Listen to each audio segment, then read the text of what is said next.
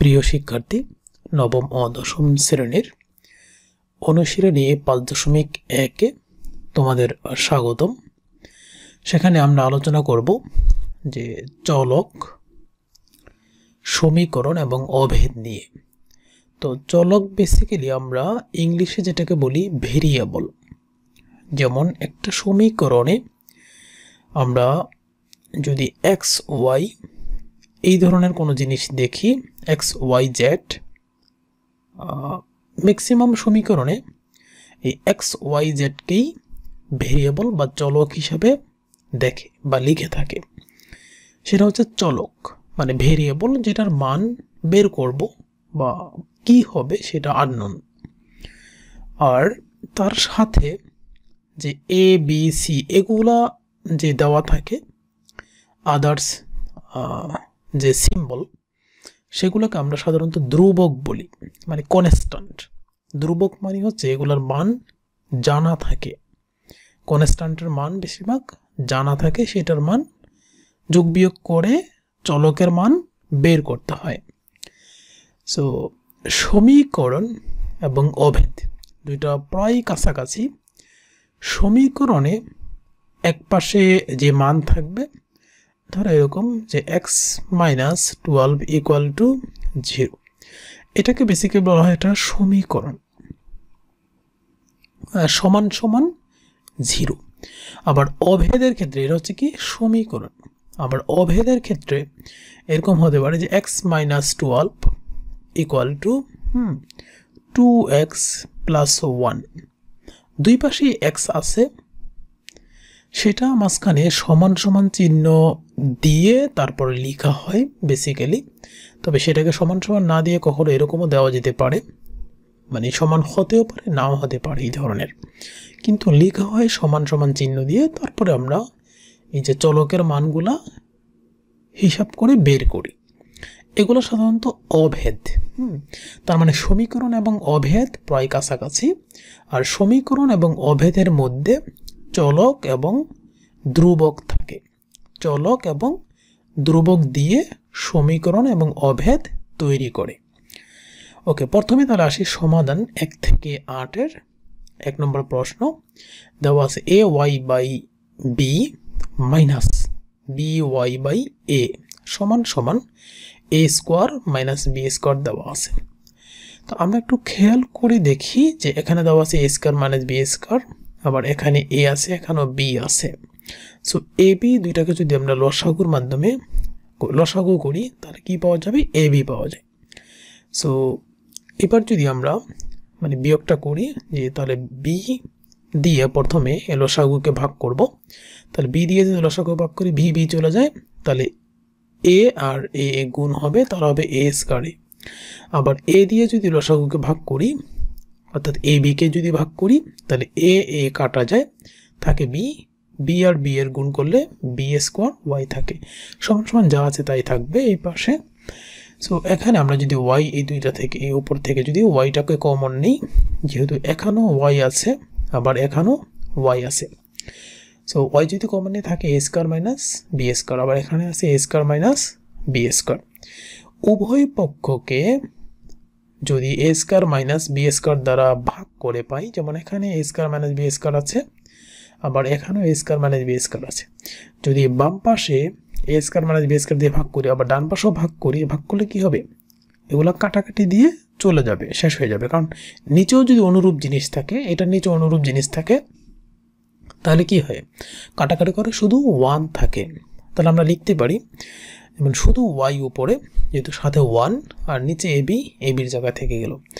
আর হচ্ছে ডান পাশে পুরোটা কাটাকাটি গিয়ে সাধারণত 1 থাকে, তাহলে সহজেই আমরা ওয়াই এর মান বের করতে পারি। তাহলে ওয়াইটাকে যদি আমরা আর গুণন করি, যেমন এটার নিচে মনে মনে কি আছে? 1 আছে, তাহলে ওয়াই এর সাথে আন গুণন করলে 1 এর গুণফল হবে, তাহলে ওয়াই আর 1 গুণ করলে ওয়াই পাওয়া যায়। আর এ বির সাথে যদি 1 এর গুণ করি তাহলে এ বি পাওয়া যায়। অতএব নির্ণয় সমাধান Y equal to A B. 2 নম্বর প্রশ্নতে দেওয়া আছে জি প্লাস 1 আবার জি মাইনাস 2, এখানে দেওয়া আছে জি মাইনাস 4 জি প্লাস 2। সো এখানে আমরা দেখতে পাচ্ছি যে সহজ সরলভাবে গুণ আকারে দেওয়া আছে।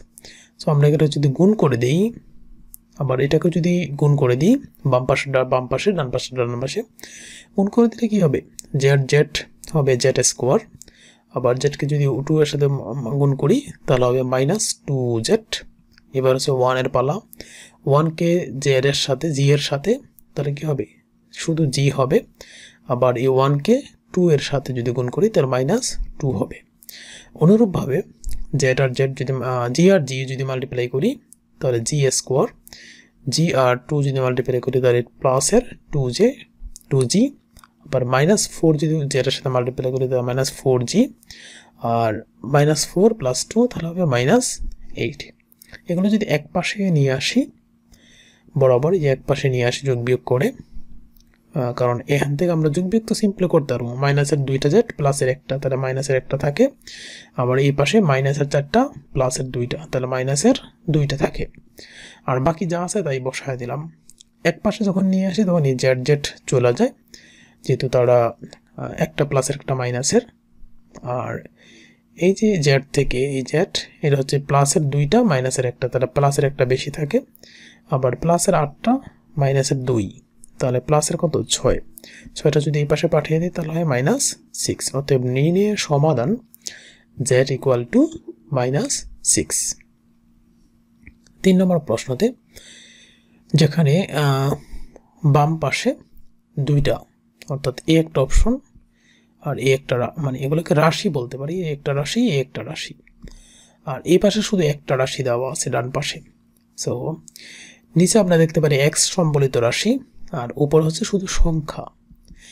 তো এখানে এই অধ্যায়ে আমাদের একটু খেয়াল রাখতে হবে, আমরা একটু টেকনিকের মাধ্যমে সমাধানগুলো সহজে করব।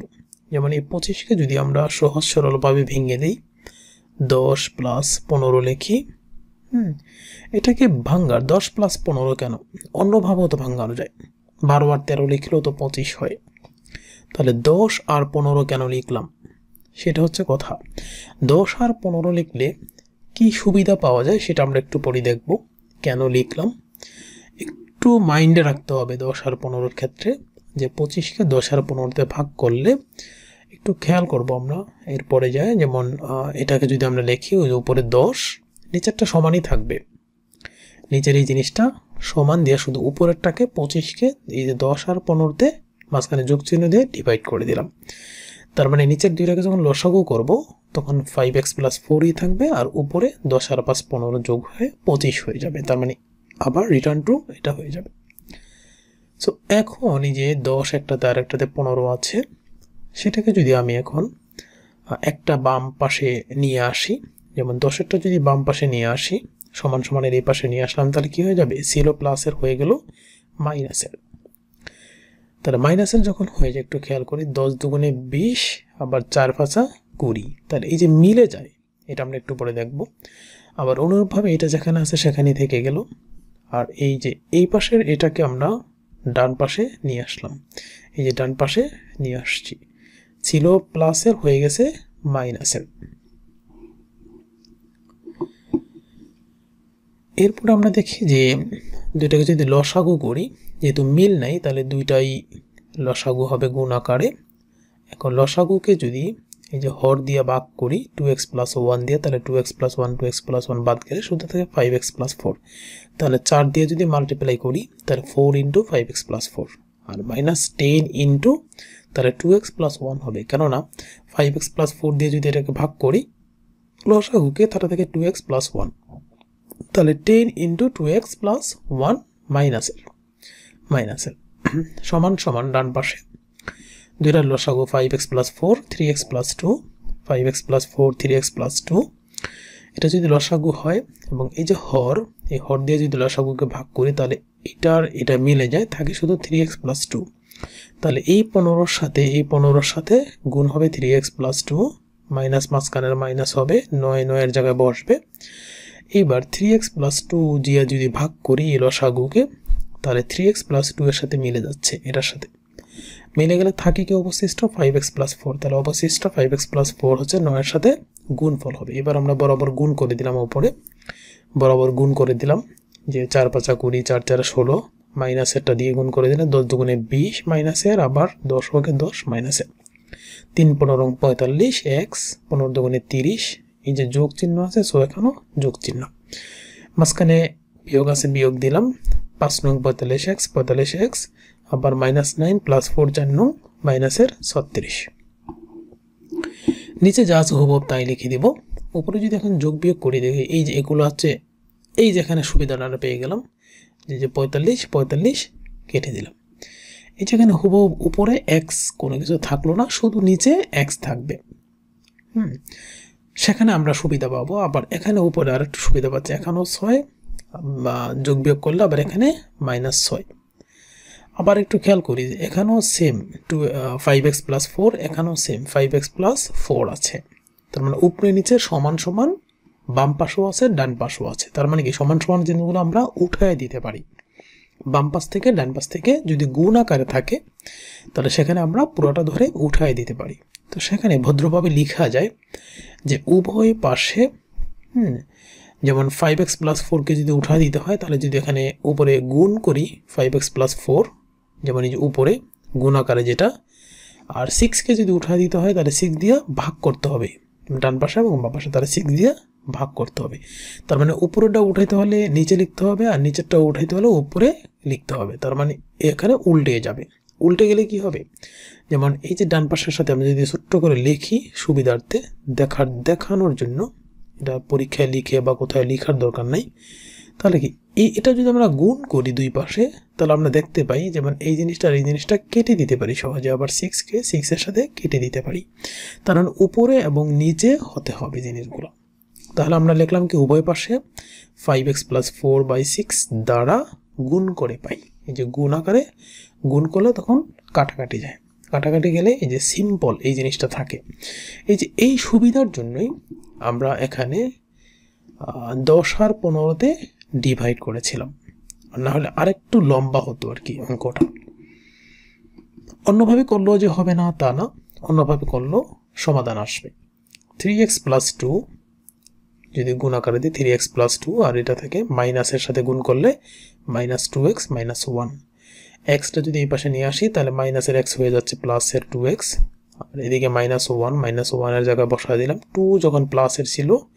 যখন পার্শ্ব চেঞ্জ করব তখন মাইনাসের 2 হয়ে যাচ্ছে তার মানে -3 এই পাশে 5 সো x এর মান আমরা সহজেই পেয়ে যেতে পারি -3/5 অতএব নির্ণয়ের সমাধান এটা 4 নম্বর প্রশ্নতে দেখো এটা চারটা প্যাটার্ন দেওয়াই আছে x + 1 x + 4 x + 2 x + 3 তো একটু যদি খেয়াল করি যে এখানে 1 আছে এখানে 2 আছে তার মানে যোগ বিয়োগ করলে 1 থাকে আবার 4 আর 3 এর সাথে কাছাকাছি তাহলে আমরা এটাকে যদি এই পাশে ডান পাশে বাম পাশে নিয়ে যাই আর এটাকে যদি ডান পাশে নিয়ে আসি তাহলে কি হয়ে যাবে যেমন এটা হয়ে যাচ্ছে মাইনাসের কারণ এটা ছিল প্লাসের আবার এটাও প্লাসের আছে এটা যদি এই পাশে ঘুরিয়ে নিয়ে যায় তাহলে এটা হয়ে যাচ্ছে এই যে মাইনাসের x + 4 এরকম পার্শ্ব চেঞ্জ করে নিলাম কারণ এটা যোগ বিয়োগ করলে মাঝখানে শুধু 1 থাকবে আবার 3 এর সাথে 4 এর যোগ বিয়োগ করলে শুধু 1 থাকবে তাহলে আমরা নিচের এই দুটাকে লসাগু করলাম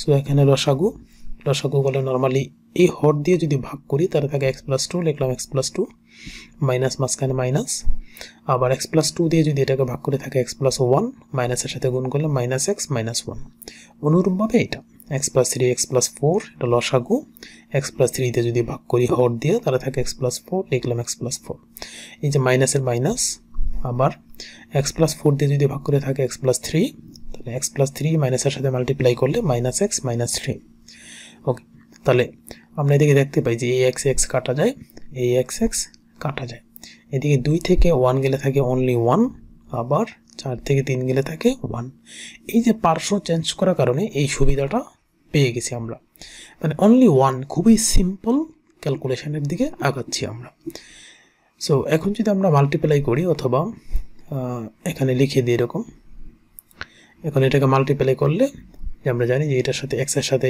ax প্রথমে x² আবার x এর সাথে 4 করলে 4x আবার 3 দিয়ে যদি x কে গুণ করি তাহলে 3x আবার 3 দিয়ে যদি 4 কে মাল্টিপ্লাই করি তাহলে 3 4 12 এইভাবে করে এই পাশেরটা পেয়ে গেলে এই দুটোকে যদি যোগ করে দিই তাহলে 7x আবার এই দুটোকে যদি যোগ করি তাহলে হয় 3x, যেহেতু 2x প্লাস 1 একটা x, তাহলে হয়ে যায় 3টা x। ওকে, এখন যদি আমরা একই পাশে অর্থাৎ ডান পাশ থেকে বাম পাশে নিয়ে আসি সবগুলো, তাহলে এই পাশে সমান সমান 0 থাকে। তাহলে এই এক্স স্কয়ার একটা প্লাসের একটা মাইনাসের কাটা যায়, কাটা গেলে কি থাকে 7x থেকে যদি 3x বাদ দিই তাহলে থাকে 4টা x, আর 12 থেকে যদি 2 বাদ দিই তাহলে থাকে 10 প্লাসের। এই 10টাকে যদি আমরা ডান পাশে নিয়ে যাই তাহলে হয়ে যায় -10। তাহলে x ইকুয়াল টু এটার সাথে যে 4 গুণ আকারে ছিল এটা ডান পাশে নিয়ে গেলে হয়ে যাবে ভাগ আকারে, তাহলে 10/4। তাহলে এটাকে যদি 2 দিয়ে আমরা ভাগ করি তাহলে 5 দুগুণে 10, এটাকে যদি 2 দিয়ে করি তাহলে 2 দুগুণে 4 হয়ে যায় 5/2 -5/2 নির্ণয় সমাধান। পরের অঙ্কটাতে আসি যে 5 নম্বরে।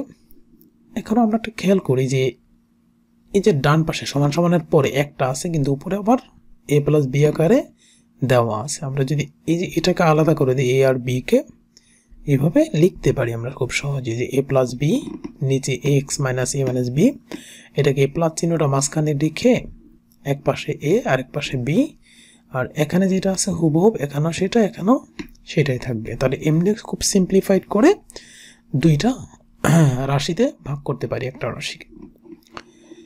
তো সেখানে যখন এইভাবে ভাগ করলে আমরা এই a আর a একই পাশে রাখতে পারি। তার মানে এটাকে যদি এই পাশে নিয়ে আসি তাহলে যে মাইনাস সাইন হয়ে এটা হয়ে যাবে, আবার এই b কে যদি এই পাশে নিয়ে আসি তাহলে bটা হয়ে যাবে এই যে মাইনাস সাইনের b হয়ে যাবে, যেহেতু এটা প্লাসের ছিল। a যদি আমরা কমন নিই বাম পাশে তাহলে থাকে 1 1, আবার এই পাশে b কমন নিলে থাকে 1 1, কমন নিতেও পারি নাও নিলে হবে।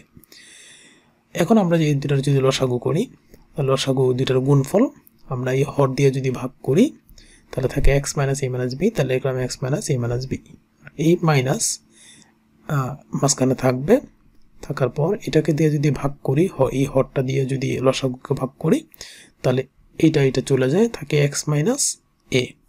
তাহলে x মাইনাস এই যে মাইনাস যখন সামনে দিয়ে দিব তখন মাইনাস x আর এই মাইনাস মিলে হয়ে যাবে প্লাস a। অনুরূপভাবে b কমন করা আছে, দুইটা লসাগু আমরা এখানে নিয়েছি, নেওয়ার পরে যখন এই যে আমাদের এই হর দিয়ে যদি ভাগ করি থাকে x মাইনাস b, তাহলে x মাইনাস b এই মাইনাসের মাইনাস, আবার x মাইনাস b দিয়ে যদি এটাকে ভাগ করি থাকে x minus a minus b, তাহলে মাইনাস দিয়ে যদি মাল্টিপ্লাই করি তাহলে minus x plus b plus a plus b, minus x plus a plus b। এখন আমরা এই x সহজে উঠাই দিতে পারি, মাইনাস a প্লাস a কে আমরা তুলে দিতে পারি, x এখানে উঠে দিতে পারি, মাইনাস b প্লাস b কে উঠাই দিতে পারি।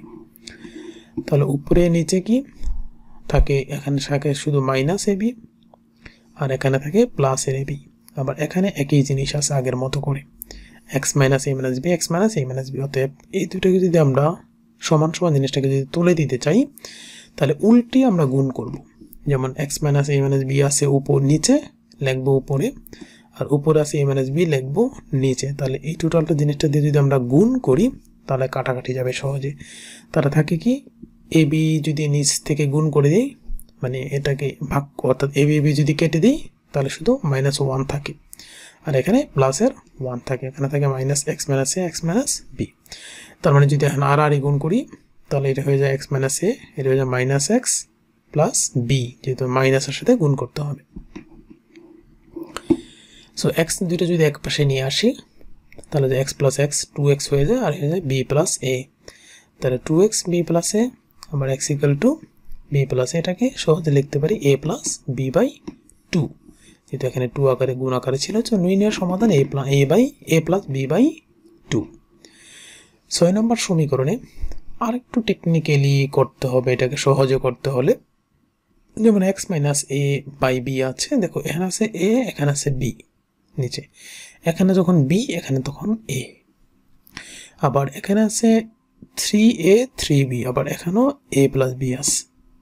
সো এখানে একটু টেকনিক্যালি আমরা দেখব কি যে একটু খেয়াল করি যে প্রথমটার সাথে -1 দিয়েছি, দ্বিতীয় রাশির সাথেও -1 দিয়েছি, তাহলে মোট কত দিয়েছে -2 দিয়ে লিখেছি, তৃতীয় রাশির সাথে +2 লিখেছি, তাহলে কত হলো -1 -2 আর +2 সমান সমান হয়ে গেল।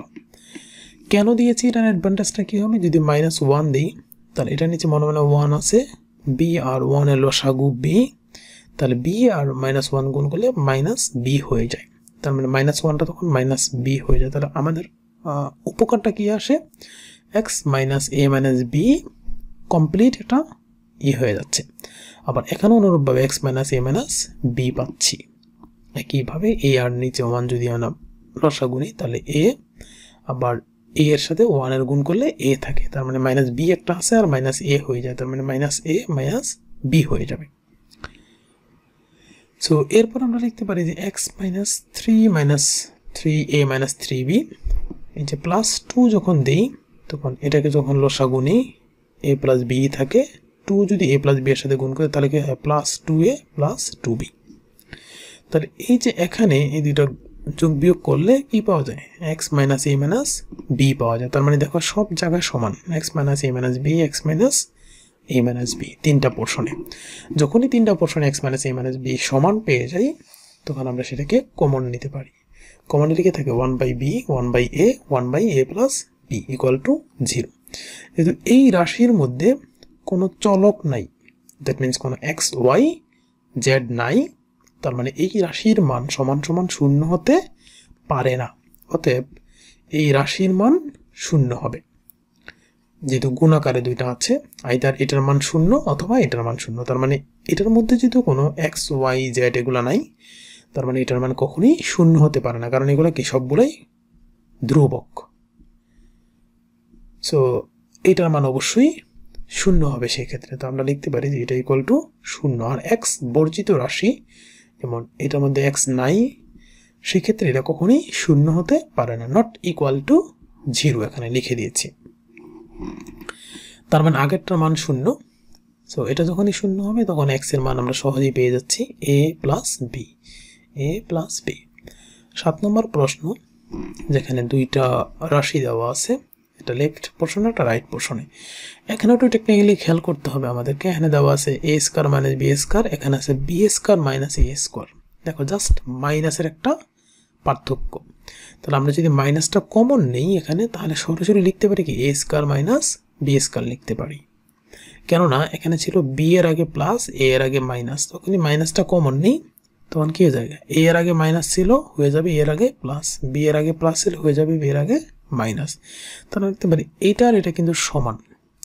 যদি সমান হয় তাহলে উভয় পক্ষে যদি এত দ্বারা গুণ করে দিই, মানে a² - b² দিয়ে, যেমন এখানে যদি গুণ আকারে দিই a² - b², তাহলে কি হয়ে যাবে, এটা কাটাকাটি জায়গা।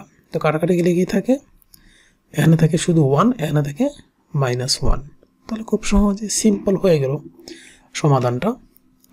এখন আমরা যদি গুণ করে দিই আড়াআড়ি, যেমন এর সাথে যদি গুণ করে দিই তাহলে x - b, R x - a এর সাথে যদি গুণ করে দিই তাহলে -x + a, x যদি একই পাশে নিয়ে যায় তাহলে 2x a + b, সেখানে পাওয়া যায় 2x = a + b, x = a + b/2। এটাই নির্ণয় সমাধান। 8 নম্বর প্রশ্ন, যেখানে 3 + √3 * g + 2 = 5 আছে। অনলি একটা ভেরিয়েবল বা চলক আছে। সো একটা যেহেতু চলক আছে 3+, আর এই 2টাকে তাহলে আমরা কনস্ট্যান্ট হিসেবে এই পাশে নিয়ে যেতে পারি। তাহলে কনস্ট্যান্ট হিসেবে এই পাশে নিয়ে গেলে এখানে ছিল প্লাসের, এখানে হয়ে যাবে মাইনাসের। তাহলে মাইনাসের যখন হয়ে যাবে তাহলে এখানে যদি শুধু যেটা গুণ আকারে আছে, তাহলে এই সংখ্যাটাকে যদি আমরা ডান পাশে পাঠাই দিই তাহলে হয়ে যাবে ভাগ আকারে। এখানে 5 থেকে যদি 2 বিয়োগ করি তাহলে হয়ে যায় 3। আবার 3কে আমরা লিখতে পারি √3 * √3, কারণ এখানেও √3 আছে, তাহলে এখানেও দুইটা √3 আছে। আমরা √3কে যদি কমন নেই তাহলে থাকে √3 + 3। তাহলে নিচেও আমরা এটাকে যদি একটু ঘুরিয়ে লিখি, √3টা আগে লিখি আর 3টা পরে লিখি, তাহলে উভয় পাশে সমান হয়ে যায়। অতএব z এর মান হয়ে যায় √3। এটাই নির্ণয় সমাধান। এরপর আছে 9 থেকে 14 সমাধান সেট বের করতে বলা হয়েছে। 2x + √2 আর 3x - 4 - 3 √2। তাহলে এই 3xটা যদি এই পাশে নিয়ে আসি তাহলে হয়ে যাবে মাইনাসের -3x, আর সকল সংখ্যা আমার কনস্ট্যান্টগুলো এক পাশে নিয়ে যাই। তাহলে এখানে দুটোর মধ্যে গুণ যোগ বিয়োগ করলে থাকে -x, আর এই পাশে থাকে 4, আর এখানে আছে 3টা √2, আর এখানে আছে একটা √2। তাহলে মোট কত হবে, -4টা √2 হয়ে যায়, দুইটার মধ্যে মিললে 4টা √2, মানে 3টা √2 আবার একটা √2, তাহলে সবই মাইনাসের, তাহলে মাইনাসের হলে কি হবে, যায় মাইনাস মাইনাস যোগ হয়ে যাবে আরো, তাহলে 4টা √2, তাহলে এই যে 4টা √2, 4 যদি আমরা কমন নিই থাকে 1 প্লাস √2, তাহলে এটাই নিয়ে এই পাশে মাইনাস মাইনাস যদি তুলে দিই বা -1 দ্বারা যদি গুণ করে এটা লিখি তাহলে মাইনাসটা চলে যায়, তাহলে এটাই নিয়ে সমাধান সেট। সমাধান সেট লেখার ক্ষেত্রে কি করতে হবে, অবশ্যই আমাকে সেকেন্ড ব্র্যাকেট দিয়ে আটকায় দিতে হবে, এটা ভুলে গেলে সমাধান সেটে ঝামেলা হয়ে যাবে, এটা ভুলা যাবে না। 10 নম্বর প্রশ্ন তোমাদের মেন বইতে এটার অ্যান্সার দেওয়া আছে একরকম, আমি 2 ধরনের অ্যান্সার এখানে পাচ্ছি আর কি। সো আমি প্রথমটা দেখাবো আমার মতো করে, যেমন এখানে দেওয়া আছে z - 2 z - 1 equal to 2 - 1 by z - 1। এখন একটু খেয়াল করো, আমি এটাকে যদি 2 এর নিচে মনে মনে 1 আছে, তাহলে 1 আর z - 1 কে যদি লসাগু করি তাহলে থাকে z - 1 থাকে, তাহলে এই 1 দিয়ে যদি ভাগ করি তাহলে z - 1ই থাকে, সেটা যদি 2 এর সাথে মাল্টিপ্লাই করি তাহলে 2z - 2 হয়ে যায়, আর এটা হয়ে যায় তাহলে -1, এটা হয়ে যায় -1, এই পাশে যা আছে তাই লিখলাম, তাহলে এই পাশে কি থাকে 2z - 3 থাকে। ওকে, সো এখানে যদি আমরা যেমন এই পাশেও একই জিনিস আছে z - 1, এই পাশেও একই জিনিস আছে z - 1, তাহলে উভয় পক্ষে z - 1 দ্বারা গুণ করলে এটা থাকে না, চলে যায়, চলে গেলে কি থাকে শুধু z - 1 থাকে আর 2z - 3 থাকে, তাহলে সেখান থেকে আমরা দেখতে পারি এই 2zটা যদি এই পাশে নিয়ে আসে তাহলে হয়ে যায় মাইনাসের, আর এই -2টা যদি এই পাশে নিয়ে যায় তাহলে হয়ে যায় প্লাসের 2 হয়ে যায়, তাহলে যোগ বিয়োগ করলে সহজে আমরা -z ইকুয়াল টু -1 পাচ্ছি, তাহলে মাইনাসটা উঠায় দিলে থাকে z ইকুয়াল টু 1 পাচ্ছি। সো নির্ণয় সমাধান সেট আমরা বলতে পারি 1। আবার তোমাদের বই অনুসারে আমি জানি না বইতে রেজাল্ট কেন এটা দেওয়া আছে, আমি সেই অনুসারে করে দেখিয়েছি। বইতে বলা আছে এটার কোনো সেট নাই, দ্যাট মিনস এটা ফাঁকা সেট, মানে এটা কোনো মানের জন্য সিদ্ধ না। তাহলে কিভাবে তারা বলেছে, এটা অন্য একটা লজিকে বলেছে যে এই পাশের যে ফিগারটা সেটা তারা কি এটাকে তারা সহজে যেমন 2টাকে সহজে ভাঙতে পারে -1 - 1 ভেঙেছি, তাহলে এই পার্টটাকে তারা এইভাবে লেখা যায় যে 1 - 1 বাই z - 1, এটাকে ভাঙলে আবার দেখো এটা নিচে মনে মনে 1 আছে, তাহলে যদি z - 1 যদি আমরা লসাগু করি তাহলে z - 1 -1 হয়ে যায়, তার মানে এটা আবার এই অবস্থায় ফিরে যাবে, তার মানে এই অবস্থা থেকে এই অবস্থায় লেখা যায়। তাহলে দেখো যখনই লেখা যায় তখন এই রাশিটা সমান এই রাশিটা একই, তাহলে এটা যদি সমান হয় এই পাশে মাইনাস এই পাশে মাইনাস হয়, তার মানে আমি দুইটাকে সহজে উঠায় দিতে পারি, যেহেতু একই ডান পাশে নিয়ে আসলে, তাহলে উঠা দিলে কি হয়ে যায়, এখানে z এর মান কোনো থাকে না, শুধু থাকে 1 আর শুধু থাকে 2, তাহলে 1 ইকুয়াল টু উভয় পাশে যদি এত দ্বারা যোগ করি তাহলে কি হয়, মানে দুইটা চলে যাবে, 1 বাই z - 1টা চলে যাবে, থাকে শুধু কি 1 ইকুয়াল টু 2, 1 ইকুয়াল টু 2, এটা কি সম্ভব 1 = 2 কখনো হতে পারে না, ম্যাথমেটিক্যালি এটা ইলজিক্যাল। সো প্রদত্ত সমীকরণের কোনো সমাধান নাই, এটা বলছে তোমাদের বইতে। সো নির্ণয় সমাধান ফাঁকা সেট, বাট এটার আরেকটা সমাধান আছে যেটা ইকুয়াল টু 1। সো যে কোনোটাই হতে পারে আমার মতে অ্যান্সার, এটাও হতে পারে এটাও হতে পারে। সো যদি কেউ আমার এটাতে ভুল পেয়ে থাকেন, মানে প্রথম সমাধানটাতে কোথায় যদি ভুল থাকে আপনাদের মনে হয় যে এই লজিকে ভুল আছে, অবশ্যই আমাকে একটু ধরিয়ে দিবেন প্লিজ। 11 নম্বর প্রশ্নতে যেখানে আবারও দেখতে পাচ্ছি যে এই পাশে বাম পাশে দুইটা রাশি আছে, এই একটা রাশি একটা রাশি, কিন্তু এই পাশে একটা রাশি আছে, তাহলে এই 2টাকে আমরা সহজে 1 + 1 দ্বারা ভেঙে নিচেরটা সমান রেখে দুইটা রাশি নিতে পারি। তাহলে এটাকে যদি এই পাশে নিয়ে আসি আর এটাকে যদি এই পাশে নিয়ে আসি তাহলে এটা তারা মাইনাস হয়ে যাচ্ছে। এখন আমরা আগের মতো করে যদি লসাগু কষাগু করি, যেমন এখানে বলা আছে x, দুইটা লসাগু করলে x × x - 1, এই দুটা লসাগু করলে x - 1 x + 1, তাহলে আমরা লসাগু জানি যে হর দিয়ে যদি লসাগুকে ভাগ করে তাহলে এটা কাটাকাটি যায়, থাকে x - 1, লিখলাম x - 1, এই মাইনাস আর মাইনাস, আবার এই হর দিয়ে যদি কাটাকাটি করি তাহলে এটা চলে যায়, থাকে শুধু x - x। অনুরূপভাবে এটা x + 1 - x + 1, তাহলে এই x কাটা যায়, এই x কাটা যায়, থাকে কত -1 আর থাকে +2।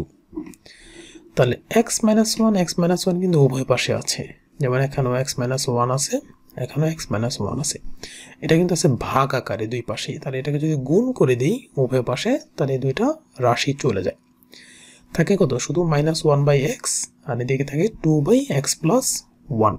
তাহলে সহজে যদি আর গুণন করি তাহলে এটা হয়ে যায় 2x, হয়ে গেল 2x, আর অপরটা আর গুণন করলে -x - 1। xটা যদি এক পাশে নিয়ে আসি তাহলে এই যে হয়ে যায় 3x, আর এই পাশে থাকে শুধু -1 - 1। xটা যদি রেখে দিই তাহলে থাকে কত, 3টা ভাগ হয়ে যাবে 1 এর, তাহলে -1/3। অতএব নির্ণয়ের সমাধান সেট -1/3।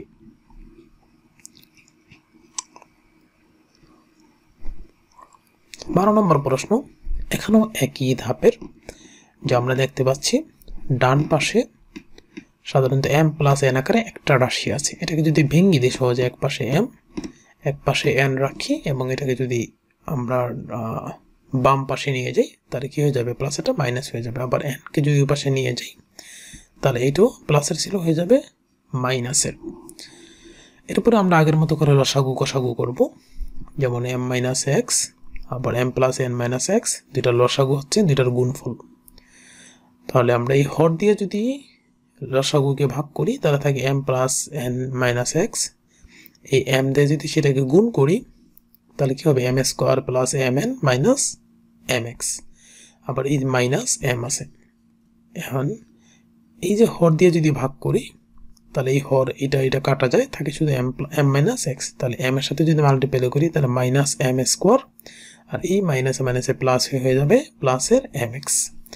অনুরূপভাবে এটা লসাগু নিলাম, এই হর দিয়ে যদি লসাগুকে ভাগ করে থাকে n - x, তাহলে n এর সাথে যদি মাল্টিপ্লাই করি n² - nx হয়, এই দুইটা পাওয়া গেল। এরপরে -n আছে, n - x দিয়ে যদি এটাকে ভাগ করি উভয়টাকে তাহলে n - x চলে যায়, থাকে কত m + n - x। তাহলে এই n এর সাথে যদি মাল্টিপ্লাই করি -n এর সাথে তাহলে -mn - n² +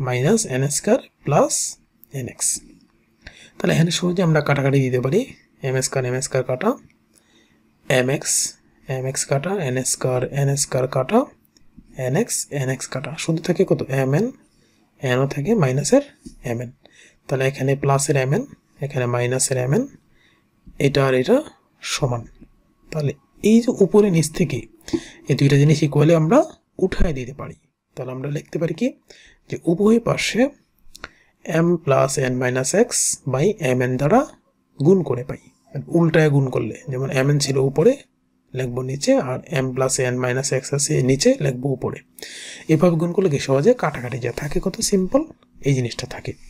এখন যদি আমরা আর গুণন করি, যেমন এর সাথে যদি এটা গুণ করি তাহলে -m + x - x, এমনি যদি আর গুণন করি তাহলে n - x, x কে যদি এক পাশে নিয়ে যাই তাহলে x + x 2x হয়ে যায়, আর এই পাশে হয়ে যায় n + m বা m + n। xটা যদি রেখে দিই তাহলে হয়ে যায় m + n/2, m + n/2। এটা নিয়ে সমাধান সেট। 13 নম্বর প্রশ্ন, আবার আগের মতোই আমরা দেখতে পাচ্ছি যে এই পাশেও প্রথম রাশি দ্বিতীয় রাশি আছে, আবার এই পাশেও দুইটা রাশি আছে, কিন্তু দেখো যে 2 এর পাশাপাশি 3 এবং 5 এর সাথে 4 যোগ বিয়োগ করলে 1 থাকবে। এর এই আঙ্গিকে আমরা এটাকে বাম পাশে নিয়ে গেলাম এবং এটাকে ডান পাশে সরাই দিলাম। সো পার্শ্ব চেঞ্জ করে ফেললাম একটার। সো এরপর যখন আমরা লসাগু নিলাম, যে এদিকে লসাগু যদি করি, হ্যাঁ, তাহলে দুইটার গুণফল, আর হর দিয়ে যদি ভাগ করি তাহলে থাকে x + 3, তাহলে x + 3 এখানে 1 এর সাথে গুণ করলে x + 3 হয়ে যায়, আর এটা হয়ে যায় -1। তাহলে -1 এর সাথে x + 2 এর গুণ আসবে, হয়ে যাবে -x - 2। আবার এই দুইটার লসাগুতে যেহেতু দুইটারই গুণফল পরপর, তাহলে এখানে আছে x + 4, তাহলে এর x + 5টা এই পাশে চলে যাবে। 1 এর সাথে আর x প্লাস 4টা যাবে এখানে, তাহলে গেলে এটা মাইনাসের সাথে মাইনাস x মাইনাস 4 হয়ে যাবে, মাইনাস x মাইনাস 4 হয়ে যাবে।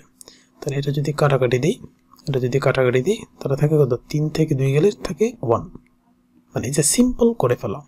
5 থেকে 4 বিয়োগ দিলে থাকবে 1, খুবই সিম্পল হয়ে গেল। এখন আমরা যদি দুটাকে গুণ করে দিই, তাহলে x plus 4 x plus 5 x plus 2 x plus 3 গুণ করলে x square plus 4x plus 5x plus 20, খুব সহজে এটা গুণ করে ফেলা যায়। যখন এটা গুণ করে যায় 4s 5, এটা হয়ে যায় 9, আর এদিকে 2 আর 3 হয়ে যায় 5। বা এটাকে যদি পুরোটাই বাম পাশে নিয়ে আসি, তাহলে ডান পাশে সমান সমান 0 হয়ে যায়। তাহলে খুব সহজেই x স্কোয়ার চলে যায়, এই পাশে থাকে 9, এই পাশে থাকে 5, হয়ে যায় কত, শুধু 4 থাকে। আর এদিকে 20 থেকে 6 গেলে থাকে 14, তাহলে 14টাকে যখন আমরা এই পাশে নিয়ে আসি, তাহলে এটা হয়ে যাবে মাইনাসের, তাহলে মাইনাসের 14, এক্সকে যদি শুধু রেখে দিই তাহলে 4টা হয়ে যাবে ভাগ আকারে 14, তাহলে মাইনাস 14 ভাগ আকারে 4 থেকে যাবে। তাহলে এদিকে 7 দুগুণে 2টা যদি ভাগ করে 7 দুগুণে 14, 2 দুগুণে 4, তাহলে মাইনাস 7/2। এটাই হবে নিয়ে সমাধান সেট। 14 নম্বর প্রশ্নতে এখানেও একটু টেকনিক্যালি হ্যান্ডলিং করতে হবে। যেমন এখানে আমরা দেখি হরে আছে শুধু সংখ্যা, আবার এই পাশে আছে শুধু হরে শুধু সংখ্যা। তাহলে হরের সংখ্যাগুলো এক পাশে নিয়ে আসি, শুধু বাম পাশে নিয়ে আসলাম, এটা ছিল প্লাসের, হয়ে গেছে যে মাইনাসের। আর এটাকে সরিয়ে এই পাশে নিয়ে গেলাম, যেটা মাইনাসের। তাহলে এটা থেকে যাও কিরকম ভাবে, শুধু আমরা এই দুইটার হিসাব করবো আগে। দুইটার হিসাব করলে কি, 9 আর 18-র মধ্যে লসাগু 18, তাহলে 9 দুগুণে 18 2, তাহলে 2 দিয়ে এটাকে গুণ হবে, 2 দুগুণে 4, 6 দুগুণে 12, আবার 18তে 18 গুণ ভাগ করলে 1, এটা যা আছে তাই থেকে যাবে, কিন্তু মাইনাস সাইন সামনে একটা আছে, সো ওই দিকে প্লাস হয়ে যাচ্ছে। যদি যোগ করে দিই, যেখানে 4 আর 4 কাটা যায়, থাকে 15 থেকে 12 গেলে থাকে 3, আর নিচে থাকে 18, এটা যা আছে তাই থেকে গেলে হবে 318, থাকে শুধু 1/6। এখন এটাকে যদি মানে আর গুণ করে দিই, তাহলে খুব সহজেই অ্যান্সারটা পেয়ে যাব।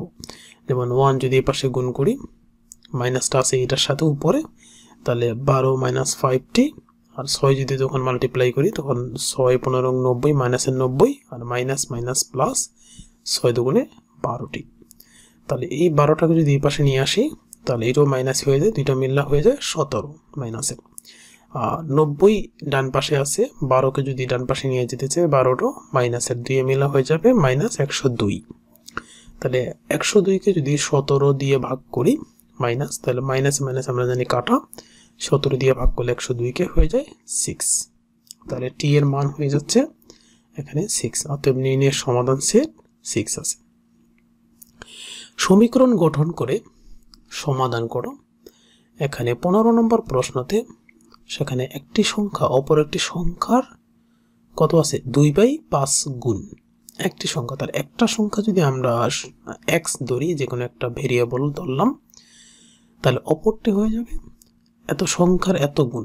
মানে একটি সংখ্যা যদি x হয় তার 2/5 গুণ, তাহলে 2/5 ইন্টু x, অপর সংখ্যাটা এত গুণ হয়ে যাচ্ছে। একটি সংখ্যা অপর সংখ্যার এত গুণ। আবার বলা আছে সংখ্যা দুইটার সমষ্টি, মানে সমষ্টি মানে কত, যোগফল। তাহলে সংখ্যা দুইটার যোগফল কত দেওয়া আছে, 98। তাহলে প্রশ্ন মতে এই যে সংখ্যা দুইটা তার যে যোগফল আছে 98, তো সেখানে প্রশ্ন মতে দুইটা যোগ করে আমরা 98 লিখলাম। সো এখানে যদি আমরা 5কে যদি লসাগু করি, এটা নিজে মনে মনে 1 আছে, তাহলে 1 এর পাশে লসাগু 5, তাহলে 5 আর x গুণ করলে 5x, আর এদিকে আছে 2x, তাহলে হয়ে যায় 7x/5 = 98। তাহলে যদি আর গুণন করি তাহলে কত হয়ে যাবে, 5 98 সাথে গুণ হয়ে যাবে, আর 7 হয়ে যাবে ভাগ আকারে। যদি xটাকে রেখে দিই আমরা এই পাশে, তাহলে এদিকে 7 দিয়ে ভাগ করলে মোট হয়ে যাবে, থাকবে কত, ভাগফলে 70। সো একটি সংখ্যা যদি হয় 70, তাহলে অপর সংখ্যাটা হবে 2/5 বা 5/2 ইন্টু 70 যদি দিই তাহলে হয়ে যায় 28। তার একটি সংখ্যা 28 এবং অপরটি 70। 16 নম্বর প্রশ্নতে আমরা ভগ্নাংশ আকারে দেখব যে একটি প্রকৃত ভগ্নাংশ মানে উপরে এবং নিচের এরকম একটি ভগ্নাংশ কল্পনা করি, যদি তার লব এবং হরের অন্তর হবে 1 মানে বিয়োগফল 1 হবে, বলা নেই কার থেকে কার বিয়োগফল হবে। তাহলে আমরা বলতে পারি যে একটি হর যদি ধরি x, তাহলে লবকে ধরলাম x - 1, যেহেতু তাদের অন্তর বিয়োগফল হবে 1, তার x - 1 ধরলে বিয়োগফল 1 হবে। কিভাবে? যেমন হর থেকে যদি লবকে বিয়োগ করি তাহলে এটা প্লাস মাইনাসের 0 হয়ে যাবে প্লাস, তাহলে এটা কাটা গেলে থাকে শুধু 1, বিয়োগফল 1 থাকে। এই যে বিয়োগফল আমরা বিয়োগ করেছি একটা আর একটা থেকে আর কি, সো সমান সমান 1 থাকে, তার মানে সেই কথাটা ঠিক আছে। তাহলে অন্তর হবে 1, তাহলে ভগ্নাংশটি হবে যেমন লব উপরে আসবে আর হর আমরা নিচে যাবে, হরটা হচ্ছে নিচের। বলা আছে লব থেকে 2 বিয়োগ করলে, এবার এই যে লব x - 2 থেকে যদি 2 আরো বিয়োগ করি, আবার হরের সাথে যদি 2 যোগ করি, তাহলে যে ভগ্নাংশটি পাওয়া যাবে তা 1/6 এর সমান। তাহলে দেখা যায় এত সমান সমান 1/6, যেহেতু বলে দেওয়া আছে ভগ্নাংশটি তাহলে 1/6 এর সমান হবে, অতএব সমান সমান 1/6 লেখা যায়। তার মানে সহজে এখানে যদি 1 আর 2 যোগ করি তাহলে হয়ে যায় -3, যেহেতু -1 -2 আর নিচে হচ্ছে +2। তাহলে খুব সহজে আর গুণন করে এটা পাওয়া যায়। 6 দিয়ে যদি মাল্টিপ্লাই করি এই পাশে তাহলে 6x - 18, আর এদিকে হচ্ছে x + 2, xটা যদি বাম পাশে নিয়ে আসি তাহলে -x, আর 2 18টা যদি ডান পাশে নিয়ে আসি তাহলে হয়ে যাবে মাইনাসের পরিবর্তে হয়ে যাবে প্লাসের, তাহলে 20, এদিকে হয়ে যাবে 5x। এক্সটা যদি রেখে দিই তাহলে 5 দ্বারা 20কে 5 দিয়ে ভাগ করব, ভাগ করলে হয়ে যাবে 4। তাহলে ভগ্নাংশটি হয়ে যাবে কত ছিল, যে x - 1/x, তার মানে x ছিল 4, 4 থেকে 1 বাদ দিলে হয়ে যাবে 3, আর এদিকে হয়ে যাবে 4। 17 নম্বর প্রশ্ন, 2 অঙ্ক বিশিষ্ট একটি সংখ্যার অঙ্কদ্বয়ের সমষ্টি হচ্ছে 9। 2 অঙ্ক বিশিষ্ট, তার মানে 2 অঙ্ক যখন বলবে তখন অবশ্যই আসবে একক স্থানীয় আর দশক স্থানীয় সংখ্যা। তাহলে আমরা মনে করি বা ধরি একক স্থানীয় অঙ্কটি x, তাহলে দুইটার সংখ্যার সমষ্টি যদি 9 হয় তাহলে দশক স্থানীয় অঙ্ক কি হবে, 9 থেকে x এর মান বাদ গেলেই পাওয়া যাবে। তাহলে সংখ্যাটি একক স্থানীয় অঙ্কের সাথে যদি 1 গুণ করি তাহলে দশক স্থানীয় অঙ্কের সাথে 10 গুণ করতে হবে মাস্ট, সংখ্যাটা বের করতে হলে। দশক স্থানীয় অঙ্কের সাথে 10, একক স্থানীয় অঙ্কের সাথে 1, শতক স্থানীয় অঙ্ক যদি থাকে তাহলে সেটার সাথে 100, এভাবে করে সংখ্যাটা সাজাইতে হবে। তাহলে এখানে সহজে যোগ বিয়োগ করলে পাই 90 - 9x। বলা আছে অঙ্ক দুটি স্থান বিনিময় করলে, মানে এটা হচ্ছে দশক স্থানীয়, এটা যদি নিয়ে যাই আমরা একক স্থানীয় অঙ্কে, আর এককটাকে যদি নিয়ে আসি দশক স্থানীয় অঙ্কে, মানে এই সংখ্যাটার মধ্যে যদি চেঞ্জ করি, যেমন একক স্থানীয় অঙ্ক ছিল x, সেটাকে দশক স্থানীয় অঙ্কে এনে 10 দ্বারা গুণ করেছি। আবার দশক স্থানীয় অঙ্ক ছিল 9 - x, সেটার সাথে 1 গুণ করে নিয়েছে, তার মানে সেটা চলে গেছে একক স্থানীয় অঙ্কে। অঙ্ক দুটি স্থান বিনিময় করলে যে সংখ্যাটা পাওয়া যাবে, যে সংখ্যাটা পাওয়া যাবে টোটাল, তা প্রদত্ত সংখ্যা হতে, মানে আগের যে সংখ্যা হতে তা 45 কম হবে বর্তমান সংখ্যাটা। তাহলে যোগ 45 করে দিলে কি আগের সংখ্যার সমান হয়ে যাচ্ছে, আমরা সমান সমান লিখতে পারি। আবারও বলি যে অঙ্ক দুই স্থান বিনিময় করলে, যে সংখ্যা পাওয়া যাবে তা আগের সংখ্যা থেকে 45 কম, মানে 45 ছোট। আগের যে সংখ্যা থেকে এটা কত, এই সংখ্যাটা 45 ছোট, তার মানে তার সাথে যদি আমি 45 যোগ করে দিই তাহলে সমান হয়ে যাবে। সমান হয়ে গেলে আমরা লিখতে পারি যে বাম পাশ সমান ডান পাশে সহজেই লেখা যায়। তো সেখান থেকে যোগ বিয়োগ করলে সহজে একক স্থানীয় অঙ্ক দশক স্থানীয় অঙ্কর মান চলে আসে। যেমন x × 10x, এদিকে 1 যদি মাল্টিপ্লাই করি তাহলে সেম থাকে, আর 45 আর এটা। তাহলে x এর মানগুলো এক পাশে নিয়ে গেলে 10 - x থাকে 9x, আবার এটা ছিল মাইনাসের 9, এটাও যদি আমরা এই পাশে নিয়ে যাই তাহলে হয়ে যায় প্লাসের 9, তার 9 18x। আর ডান পাশে হয়ে যায় 90, 90 থাকে, আর এদিকে 45 মাইনাসের হয়ে যাবে, আর 9ও মাইনাসের হয়ে যাবে, থাকে কত 36 বিয়োগ করলে। তাহলে 36কে যদি 18 দিয়ে ভাগ করি x এর মান পাইতে হলে, তাহলে হয়ে যায় 2। তাহলে x এর মান যখন 2 হয়ে যাবে, তো সংখ্যাটি আগের যে সংখ্যাটা সেটা 90 মাইনাস 9x, তার মানে x এর পরিবর্তে যদি 2 বসাই তাহলে হয়ে যায় কত 9 দুগুণে 18, তাহলে এখানে হয়ে যায় 72। অতএব সংখ্যাটা হচ্ছে 72। 18 প্রশ্ন, 2 অঙ্ক বিশিষ্ট একটি সংখ্যার দশক স্থানীয় অঙ্ক একক স্থানীয় অঙ্কের দ্বিগুণ। দেখাও যে সংখ্যাটি অঙ্কদের সমষ্টির 7 গুণ। মনে করি আবার যদি একক আর 2 অঙ্ক বিশিষ্ট সংখ্যায় বলে, সেক্ষেত্রে একক এবং দশক দুইটাই আসবে। সো যেহেতু বলা আছে একটি সংখ্যার দশক স্থানীয় অঙ্ক একক স্থানীয় অঙ্কের দ্বিগুণ, তাহলে একক স্থানীয় অঙ্ক যা হবে দশক স্থানীয় অঙ্ক হবে তার 2 গুণ। তাহলে একক স্থানীয় অঙ্কটা যদি x ধরি, তাহলে দশক স্থানীয় অঙ্কটি স্বাভাবিকভাবেই তার ডাবল হয়ে যাবে। অতএব সংখ্যাটি একক স্থানীয় অঙ্কের সাথে 1 মাল্টিপ্লাই, দশক স্থানীয় অঙ্কের সাথে 10 মাল্টিপ্লাই করলে মোট হয়ে যায় 21x। দেখাও যে সংখ্যাটি অঙ্কদের সমষ্টির 7 গুণ। তাহলে অঙ্ক দুটার সমষ্টি কত? x আর 2x হয়ে যায় 3x। তাহলে আমরা দেখতে পারি যে সংখ্যাটি আর অঙ্কদের সমষ্টির ভাগফল আসলে কত। সংখ্যাটি দেখলাম এটা আছে কত 21x, আর সমষ্টি আছে 3x, ভাগ করলে কত 7 হয়। তাহলে আমরা বলতেই পারি যে সংখ্যাটি 7 গুণ অঙ্কদের সমষ্টি, অতএব প্রমাণিত। খুবই সিম্পল ভাবে প্রমাণ করা যায়। 19 নম্বর প্রশ্নতে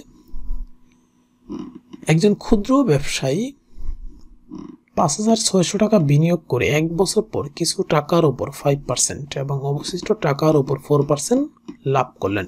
1 বছর পর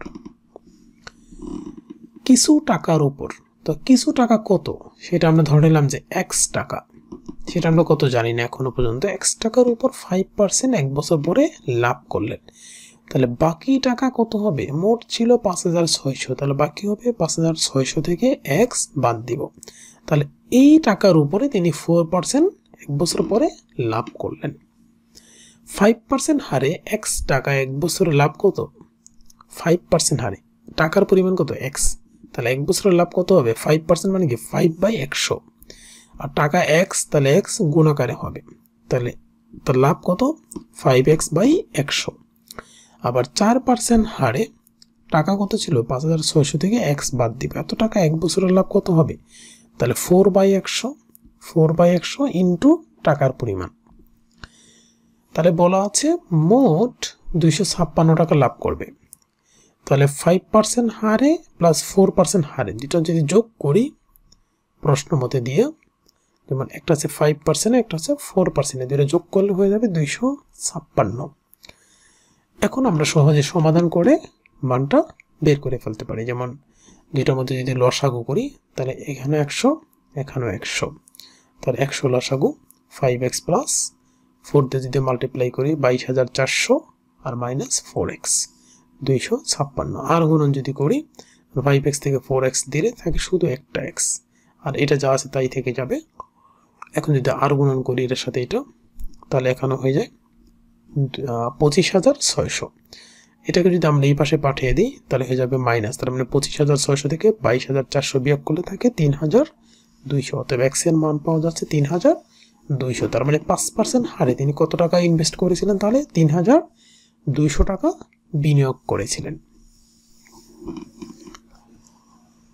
একটি বালিকা বিদ্যালয়ের একটি শ্রেণী কক্ষে প্রতি বেঞ্চে 6 জন করে যদি ছাত্রী বসালে 2টি বেঞ্চ খালি থাকে, কিন্তু প্রতি বেঞ্চে 5 জন করে যদি বসাই তাহলে 6 জন ছাত্র দাঁড়িয়ে থাকে, মানে তাদের জায়গা হয় না। ওই শ্রেণীতে বেঞ্চের সংখ্যা কয়টা? মনে করি মোট বেঞ্চের সংখ্যা xটি। প্রতি বেঞ্চে এই যে 6 জন করে যদি ছাত্রী বসাই 6 জন করে, তাহলে 2টি বেঞ্চ খালি থাকে। তাহলে প্রতি বেঞ্চে 6 জন করে ছাত্রী বসালে 2টি বেঞ্চ খালি থাকে। তাহলে শ্রেণীতে ছাত্রী সংখ্যা কত? 6 জন করে ছাত্রী বসালাম, মোট বেঞ্চের সংখ্যা x, তাহলে x - 2 দুটি বেঞ্চ খালি থাকে, এই দুটো বেঞ্চ কমপ্লিট খালি থাকে, তাহলে x - 2 মোট বেঞ্চের সংখ্যা x, সেখান থেকে দুইটা বেঞ্চ খালি থাকে, তাহলে মোট ছাত্রী সংখ্যা পাওয়া গেল 6 দিয়ে মাল্টিপ্লাই করে, যেহেতু একটা বেঞ্চে 6 জন করে বসে। আবার প্রতি বেঞ্চে 5 জন করে যদি বসি তাহলে 6 জনকে দাঁড়িয়ে থাকতে হয়, তাহলে 5 জন করে যখন বসবো তাহলে একটা বেঞ্চ একটা বেঞ্চ 5 জন করে বসলে 5x, 6 জন দাঁড়িয়ে থাকলে প্লাস 6, তাহলে মোট ছাত্রী সংখ্যা পাওয়া গেল। তাহলে দুইভাবে আমরা শ্রেণীর ছাত্রী সংখ্যা পেলাম। তাহলে দুইভাবে যে শ্রেণীর ছাত্রী সংখ্যা পেলাম সেই দুইটা অবশ্যই একজন আরেকজনের থেকে সমান হওয়ার কথা, মানে একটা অংশ আরেকটা অংশের সমান হওয়ার কথা, দুইটাই শ্রেণীর ছাত্রী সংখ্যা। তাহলে সেখান থেকে সহজে যোগ বিয়োগ করলে, যেমন এখানে আছে 6 দ্বারা যদি মাল্টিপ্লাই করে 6x - 12, এদিকে 5x + 6, 5টাকে যদি এই পাশে নিয়ে আসি তাহলে যে -5, তাহলে 6x থেকে যদি -5x করি তাহলে এখান থেকে বিয়োগ করলে পাওয়া যায় একটা x, আর এই 12কে যদি এই পাশে নিয়ে আসি তাহলে হয়ে যায় +12, তাহলে 6 আর 12 18, তাহলে x = 18, অতএব বেঞ্চের সংখ্যা কয়টা? মোট 18টি। খুব সহজে এটার অ্যান্সারটা পাওয়া গেল। একটি লঞ্চে যাত্রী সংখ্যা আছে 47 জন, মাথাপিছু কেবিনের ভাড়া ডেকের ভাড়ার দ্বিগুণ। কেবিন আর ডেক মানে হচ্ছে যারা লঞ্চে বাইরে বসে থাকে, আর যারা হচ্ছে ওই যে খুপড়ি ঘরের মতো মানে কেবিন টাইপের এগুলোর মধ্যে থাকে। সো ডেকের ভাড়ার দ্বিগুণ। কেবিনের সংখ্যা থাকে খুবই অল্প, আর ডেক হচ্ছে যে যেখানে বসতে পারে বসার জায়গাতে, সেগুলো হচ্ছে ডেক। তো ডেকের যে ভাড়া কেবিনের ভাড়া হচ্ছে তার ডাবল। সো ডেকের ভাড়া মাথা পিছু 30 টাকা।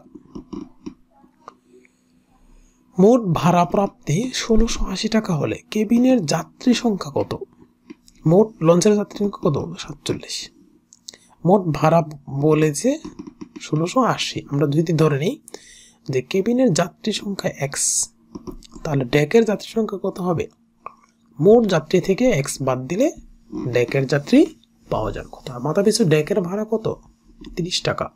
তাহলে মোট ডেকের ভাড়া কত হবে? 30 গুণ কত হবে? 47 ইন্টু x।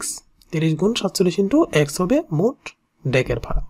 তাহলে মাথা পিছু কেবিনের ভাড়া কত হবে?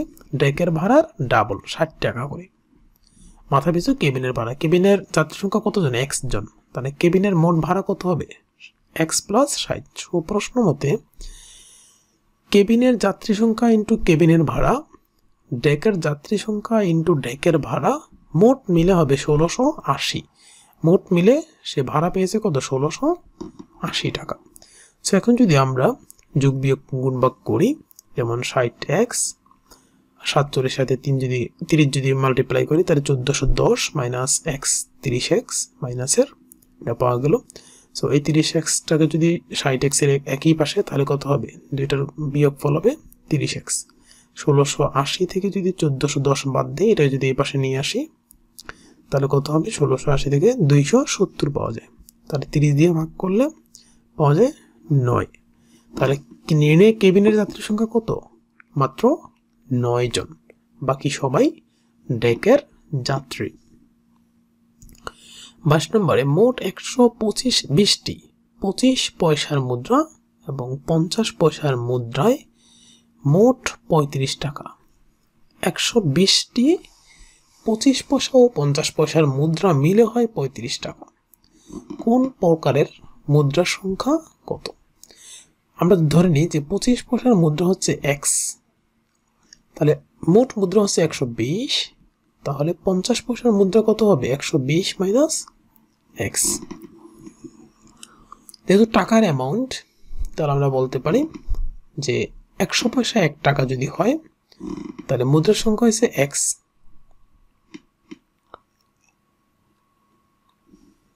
তাহলে 25 পয়সার মুদ্রার সংখ্যা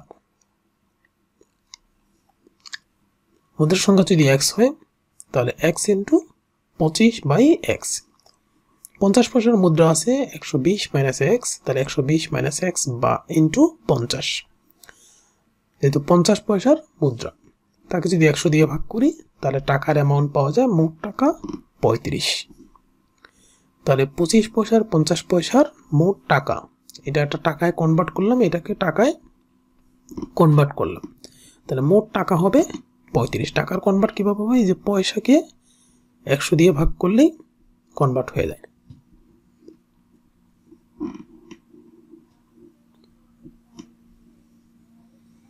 তাহলে মোট এটাকে যদি আমরা গুণাকারে গুণ যোগ ভাগ করি, 100 যদি আমরা কমন নিই থাকে কত? 25x প্লাস 6000 বা 6000 মাইনাস 50। তাহলে এদিকে থাকে কত? 25 থাকে প্লাসের, 50 মাইনাসের, তাহলে 50-এর এদিকে 25 মাইনাসের বেশি। সো 3525 যদি এখন আমরা যদি 25কে যদি এই পাশে পাঠিয়ে দিই আর এটাকে যদি এই পাশে পাঠিয়ে দিই, তাহলে 25টা মাইনাসের হয়ে যায় প্লাসের, আর 3500 হয়ে যায় প্লাসেরটা মাইনাসের। তাহলে 6000 মাইনাস 3500, 6000 মাইনাস 3500, 500 চেঞ্জ করে ফেললাম সাথে, তাহলে সেটা সমস্যা নেই। যে এক পাশে লিখলাম 6000 মাইনাস 3500, আরেক পাশে লিখলাম এই 25x এর প্লাসের, 25x প্লাসের।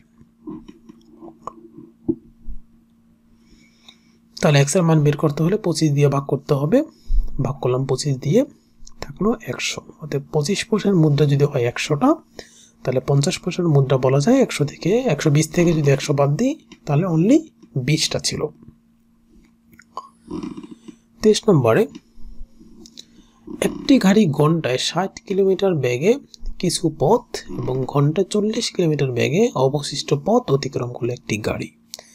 গাড়িটি মোট 5 ঘন্টায় 240 কিলোমিটার পথ অতিক্রম করলে ঘন্টায় 60 কিলোমিটার বেগে কত দূর গিয়েছে? তাহলে আসি প্রথমে, গাড়িটি 60 কিলোমিটার বেগে ধরো x কিলোমিটার গিয়েছে, যেটা বের করতে হবে x এর মান।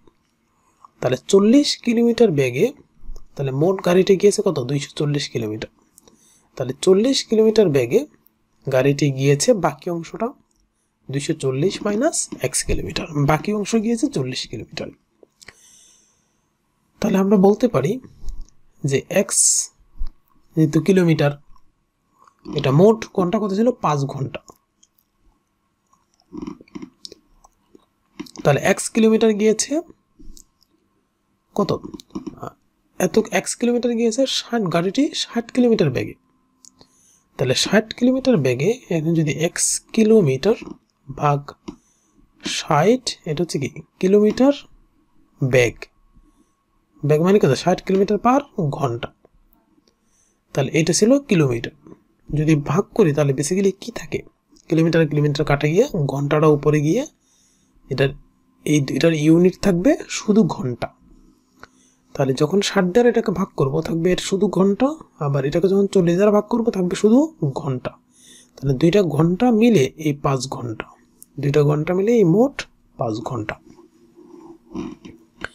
এখন যদি আমরা লসাগু গোসাগু করি, যেমন 60 আর 40-এর লসাগু 120, আমরা জানি তো 60 দিয়ে যদি 120কে ভাগ করি 2, 2x, 40 দিয়ে ভাগ করলে 3, তাহলে 3 24-এ 240, 720, 3x।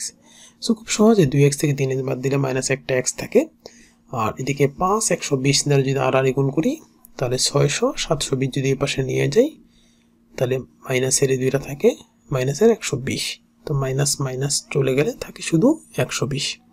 অতএব গাড়িটি 60 কিলোমিটার বেগে 120 কিলোমিটার পথ গিয়েছে, আর বাকি 240 থেকে যদি 120 বাদ দেই তাহলে 40 কিলোমিটার বেগে বাকি পথ গিয়েছে। 24 নম্বর প্রশ্নতে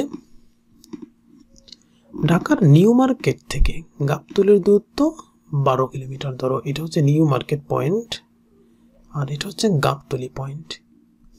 নিউ মার্কেট থেকে গাবতলীর দূরত্ব 12 কিলোমিটার। সজল নামে এক ব্যক্তি নিউ মার্কেট থেকে রিকশায় ঘন্টায় 6 কিলোমিটার পার ঘন্টায় গিয়েছে গাবতলীতে। গিয়ে সজল গাবতলীতে পৌঁছে সেখানে 30 মিনিট, মানে গাবতলীতে 30 মিনিট দেরি করছে। দেরি করে তিনি আবার নিউ মার্কেটের উদ্দেশ্যে মানে আবার একই রিকশায় একই গতিতে রওনা দিয়েছে। ওদিকে কাজল নামে আরেক ব্যক্তি পায়ে হেঁটে 4 কিলোমিটার পার ঘন্টায় গাবতলীর দিকে রওনা দিয়েছে। তাহলে তাদের মাঝখানে কোথায় দেখা হচ্ছে আর কি সেটা বললো। তাহলে তারা নিউ মার্কেট থেকে কত দূরে মিলিত হবে, যে নিউ মার্কেট এই জায়গা থেকে কত দূরে, মানে এই ডিস্টেন্সটা বের করতে বলা হয়েছে। তাহলে প্রথমে সজলের ক্ষেত্রে আসি, যেহেতু সজলের ইনফরমেশন বেশি দেওয়া আছে যে 6 কিলোমিটার যায় 1 ঘন্টায়। সজলের গতিবেগ কত? রিক্সা যায় 6 কিলোমিটার 1 ঘন্টায়, তাহলে 1 কিলোমিটার যাবে 1/6 ঘন্টায়, তাহলে 12 কিলোমিটার মোট পথ নিউ মার্কেট থেকে গাবতলী পর্যন্ত। তাহলে যেখানে যাবে ভাগ করলে মাত্র 2 ঘন্টায় চলে যাবে। 2 ঘন্টায় সজল কি পৌঁছায় গেছে গাবতলীতে, যে আরো আধা ঘন্টা ওখানে বিশ্রাম নিয়েছে, তারপরে আবার রওনা দিয়েছে। তাহলে আধা ঘন্টা বিশ্রাম নিয়ে মোট সময় কত হবে? 2.5 ঘন্টা। মনে করি সজল টি মিনিটে, অর্থাৎ যখন আবার সে ব্যাক করছে গাবতলী থেকে নিউ মার্কেটের উদ্দেশ্যে, তখন টি মিনিট মানে একটা সময়, টি মিনিটে সজল এখান থেকে মানে গাবতলী থেকে আবার রওনা দিয়েছে। তাহলে টি মিনিটে 1 কিলোমিটার দূরত্ব ধরো সজল এখানে পৌঁছাইছে, 1 কিলোমিটার মানে সেটা আমরা জানি না। মোট দূরত্ব জানি 12 কিলোমিটার, তাহলে নিউ মার্কেট থেকে দূরত্ব কত হবে? 12 - x দূরত্ব অতিক্রম করেছে। এখন আসি যে মিলিত স্থানের দূরত্ব নিউ মার্কেট থেকে হতে কত? 12 - x কিলোমিটার। তাহলে কাজলের মোট সময় কত হবে? কাজলের মোট হবে সজলের 2.5 ঘন্টা প্লাস যে টি সময়। সজল কি করছে? প্রথমে 2 ঘন্টা পৌঁছেছে গাবতলী, তারপরে সেই 2 ঘন্টা ধরে কিন্তু কাজল যাচ্ছে, আরো আধা ঘন্টা গাবতলীতে অপেক্ষা করছে মানে বিশ্রাম নিয়েছে, তাহলে আরো আধা ঘন্টা, মোট 2.5 ঘন্টা প্লাস আবার সজল নিউ মার্কেটের দিকে টি মিনিট ধরে আসতেছিল। তাহলে সেই মোট টোটাল সময় কাজল হচ্ছে নিউ মার্কেট থেকে পায়ে হেঁটে গাবতলীর দিকে যাচ্ছে। তার মানে কাজলের মোট সময় কত? টি প্লাস 2.5 ঘন্টা। সজলের ক্ষেত্রে আমরা যদি দেখি যে 1 কিলোমিটার টি মিনিটে আসবে, তার মানে তাদের গতিবেগ অর্থাৎ দূরত্ব ভাগ সময়, তার মানে তাহলে 6 কিলোমিটার পার আওয়ার লিখতে পারি। দূরত্ব বার সময় ইকুয়াল টু 6 কিলোমিটার, তাহলে x ইকুয়াল টু 60, এটা একটা ইকুয়েশন। কাজলের ক্ষেত্রে তাহলে মোট সময় কত?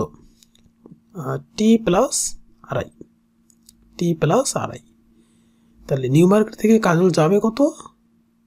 12 - x, কারণ এই x দূরত্বে তারা মিট করবে। তাহলে এই দূরত্বকে যদি আমরা সময় দিয়ে ভাগ করি, তাহলে সেটা পাওয়া যায় তার গতিবেগ, মানে কাজলের গতিবেগ কত? হাঁটার গতিবেগ 4 কিলোমিটার পার ঘন্টা। তাহলে আমরা লিখতে পারি এখান থেকে, যদি আমরা এরপরের অংশে যাই, তাহলে যদি আর গুণন করি, আর গুণন করে 12 - x আর 4 দিয়ে গুণ করলে 40 + 10, মানে হারের সাথে গুণ করলে 10। তাহলে এখান থেকে সহজে x এর মান আমরা যদি 60 বসাই 1 নম্বর সমীকরণ থেকে, x এর মান হচ্ছে 60। তাহলে 12 - 60, এদিকে 40 + 10 মান বসিয়ে পাই। তাহলে টি গুলো এক পাশে নিয়ে গেলে 10t পাওয়া যায়, এদিকে 10 - 12 - 2। তো মাইনাসে মাইনাসে যদি বিদায় দেই, তাহলে টি এর মান হবে 2/10 বা 1/5 হবে।